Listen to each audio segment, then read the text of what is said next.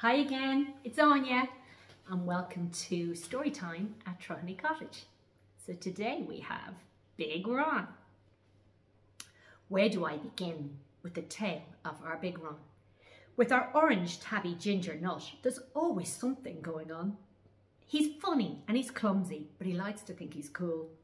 He dreams of being a king one day and all the animals he'll rule. But Big Ron has a secret that he wants nobody to know. His sister has to hold his hand wherever he might go.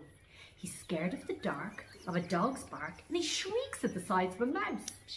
Our ginger puss is a ginger wuss and would rather stay in the house.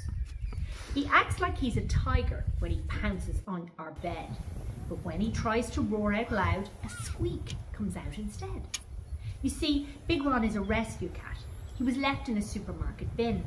He tried to meow, but could only squeak till somebody rescued him.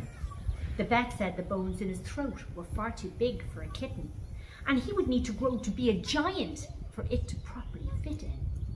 So, when Ron found Trohanny, he knew he'd hit the jackpot. He was spoiled so much by everyone, he grew and grew an awful lot.